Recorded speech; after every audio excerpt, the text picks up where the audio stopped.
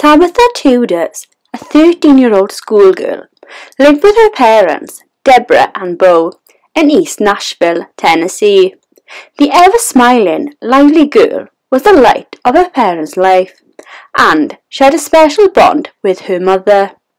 She was also an excellent student and loved by her teachers and friends at Bailey Middle School.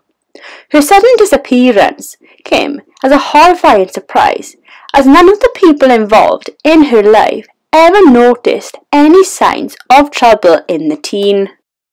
The morning of April the 29th, 2003 was a normal one for the Tuders household. Tabitha's mother, who worked at a local elementary school's cafeteria, left for work at 6 a.m. Meanwhile, her father, a lumber company trucker, left sometime around 7 a.m. However, before leaving, he briefly spoke to Tabitha while waking her up. Tabitha was supposed to begin walking to the bus stand at around 7:50 a.m. to catch the bus to her school. Her bus was supposed to pick her up at 8 a.m. and witnesses saw her walking towards it. However, she never got on the bus and never arrived at Bailey Middle School. When she did not come home that afternoon, the Tudors' parents called the school and were informed she had been absent the entire day. They reported her missing at 6 p.m. The police were immediately informed, and even though they carried out a massive door-to-door search of the nearby areas, the teen was nowhere to be found. When authorities examined Tabitha's bedroom right after she disappeared, they noticed a note in the teen's handwriting. According to the show, the note read TDT NMTL, but the police soon ruled it out as a clue. Since her disappearance, the police received hundreds of tips and tried to follow up on each of them. The police initially considered Tabitha a runaway. However, a boy who lived in the neighbourhood said he saw Tuders get into a car with a black man, who then drove away. Tracking dogs brought in by the police were able to pick up her scent along the route the boy described. Tabitha's sister reportedly had a boyfriend who matched the description of the man driving the car. In October, a trucker reported seeing a girl who matched Tabitha's description in Linton. She also was reportedly seen by a hotel clerk in Linton. However, the sightings were not confirmed, and Tabitha remains missing. The police did mention that the considerable time difference between the teen's disappearance and the report put the officers at a significant disadvantage. The show mentioned that in the initial days of the investigation, authorities received a tip from another Bailey Middle School student who claimed he had seen Tabitha walking towards the bus stop. However, he claimed that instead of the bus, she got into a red car driven by an unidentified male. Unfortunately, the police could never follow up on this tip, and it was never confirmed. As Tabitha Tuders remains missing to this day, it is unclear whether she passed away. However, her family has never given up hope, and the investigation into her disappearance is still active.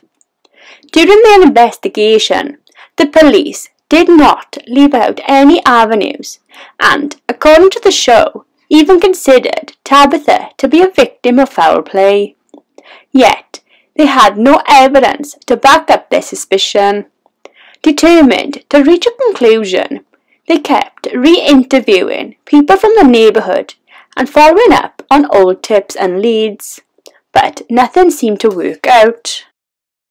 Reports suggest that during the initial stages of the investigation, the authorities considered this to be a case of a possible runaway. On the other hand, Tabitha's family maintained that the teen had not run away from home. They started their own campaign to find Tabitha and began spreading the word about the teen's disappearance, hoping for a lead. The show also stated that one of Tabitha's cousins allegedly met a man in her tattoo parlour who said that he saw a car pick up the missing girl on the day of her disappearance. However, the man claimed that the car was green and not red, like the school-going boy had stated. Unfortunately, even this tip remained unconfirmed, as the police found nothing while following it up. The FBI got involved in the case about 7 years after the disappearance of Tabitha Tuders and offered a substantial reward. The National Centre for Missing and Exploited Children also released an age-progressed picture of Tabitha to make the search easier. After the announcement of the reward, several possible sightings were reported, but they were all ruled out. In 2020, authorities reported that they had received several fresh tips about the missing teen and believed that she might have been abducted and forced into prostitution. They searched a property in Hickman County and even mentioned that they were looking into 2 individuals nicknamed Goldie and Frank Nitti, who were suspected of being involved in Tabitha's disappearance. However, Tabitha's mother, who still believes her daughter is alive, stated, "It's hurtful to hear harsh things like that said, that she could be out there prostituting and doing drugs." To this date, the family has held onto the hope that Tabitha is still alive and will come back home safely. Although her mother knows that there is a possibility of her death, she refuses to give in to the thought and believes that her daughter is still out there somewhere. However, the family is preparing for the worst, as Deborah Tuders states, "If she's gone, at least I want to know where she's at. If she's passed, I just want to put her to rest, so I can have a place to go to." What are your thoughts on what happened to Tabitha? Please leave your comments below.